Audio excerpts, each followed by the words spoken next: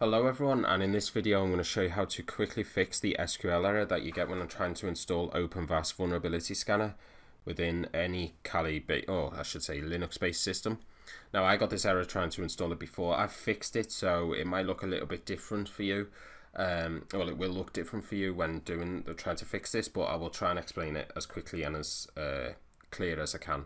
So the first thing you need to do is make sure your Linux system is updated. So type sudo apt update and then 2 ampersands sudo apt upgrade, so it'll do both commands. It'll update, so download the files and then upgrade them, or upgrade your system with them files, -y. And once you've done that, you should have the latest SQL version on your system. So if you're watching this in the future, that could be 17, 18, God knows, it could be 20. So I'm just going to close this terminal, or I'll try to. There we go. And basically what you need to do is, you need to type sudo pg_ls clusters, and this will display all of the versions of SQL that you got. And when trying to run gvm install or setup and start, I think it's setup and then start, you'll come across this error on the screen, and that's why you're watching this video. And essentially it's because your current system is using the old version of SQL when OpenVAS requires the new version. So you've got version 15 and it needs 16. But the issue is that the 15 is running on the port that is required for OpenVAS to work. So 5432 is the port that the latest version of the SQL must be on. So all it is editing the config files of all of the clusters you've got. So if you've got multiple clusters in here, then you just need to sort of move them up one port. It's incremental, so it's 5432 is the base, 5433, 5434, and all you need to do is run this command here, sudo nano, and then etc, etc, and here's the version.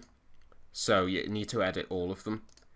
I only had 15 and 16, so I went into the 16 config file, which I will do here just to show you. Let me just type it really quick. So sudo nano, I'll do it really quick for you. So 16, then main, and then postgresql.conf. Then you'll get into the nano file. You scroll down with the arrow keys and change the port. So here for you, it should say 5433. If it says 5433, then change it to 5432. Then control and press the letter O. Then click enter, control and X. Then we need to go into the other config file. So we've just edited 16's version config file. And then we need to go back into the 15, the previous version, which is your current version, and then edit that file. Now I can't show you that because basically I don't have version 15 installed. So if I click enter, nothing's there. But you do the same thing again. You just scroll down with the arrow keys, find the ports, change 5432 to 5433. And then essentially what we've done is we've changed, we'll swap around the versions and the ports. So version 15 was using 5432 and version 16 was using 5433. We changed the config file for 16 to use 5432, and we had to change the version of 15, the port of 15, because they can't both use port 5432. Then we changed version 15 to use 5433. So we sort of kicked 15 off and put 16 on port 5432. If that doesn't fix it, so basically the only other command you can do to test it is sudo gvm-setup, run the setup again, and then type start. If that doesn't fix it, then I recommend just going nuclear and basically just completely deleting the previous cluster. So the way to do that is, if I should have the command saved in my previous commands from actually doing it myself, hopefully. Yeah, it should be here now. There we go. So we can completely drop a cluster by typing sudo pg_drop cluster -- stop and then the version that you want to drop. So for me it was the previous version 15 because I wanted to upgrade to 16. So I completely dropped it, and that's why I don't see it here anymore.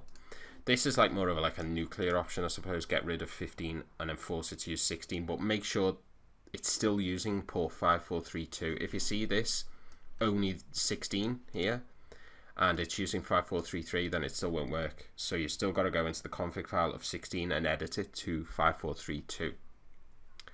And hopefully then it should work. You shouldn't get that SQL error, the wrong version error.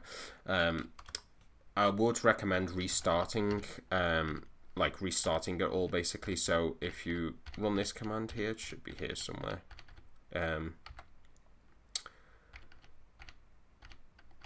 Keep going up, it should be here somewhere. It's basically just sudo, I'll type it out. It just restarts the SQL servers. So let me have a look. There we go.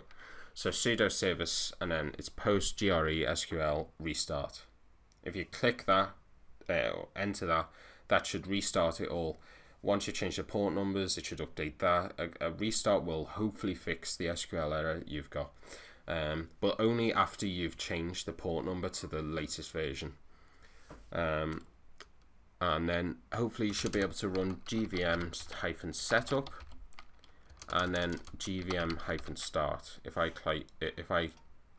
type that and click enter, oh well, I need to run sudo. Make sure you run sudo in front of everything, and then give it a second and let's see if it works. At this point, this is where the error typically shows up, around here. It'll say like you're using version 15 when you should be on 16. Hopefully that error is gone for you now after changing the config files of each version. I should mention, if you've got more than 3 versions installed, like you've got 14, 15 and 16, then just move them one up, if that makes sense. So if 14 is using 5432 and 15 is using 5433, just move them up one each. Set the 16 to 5432, 14 to 5433 and 15 to 5433 or 5434. But hopefully that's not too confusing. I don't know, is this starting? I think it's starting anyway. Let me just go. We've got the web UI and the account. I don't know why it says login failed. I don't even have an account with it. Oh, as a bonus tip for making it this long, if it has worked, hopefully it has. Thumbs up if it has for you. But you can run this command here to create an account if you don't like remember what it automatically generated for you. So you just type this command in. So I'll run it for you now. So I'll create an account called admin2 and then a password of admin2. Click enter.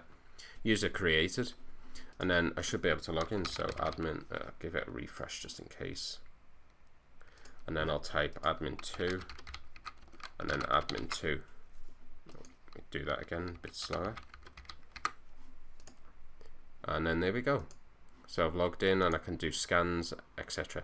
So thanks for watching. Hopefully this video did help. I know it took 10 minutes, but it's a pain to fix, and I do appreciate all the problems you're having. So if you do have any questions, any more issues, please leave a comment and I'll try and help me best to help you. Thanks for watching, and I'll see you on the next video.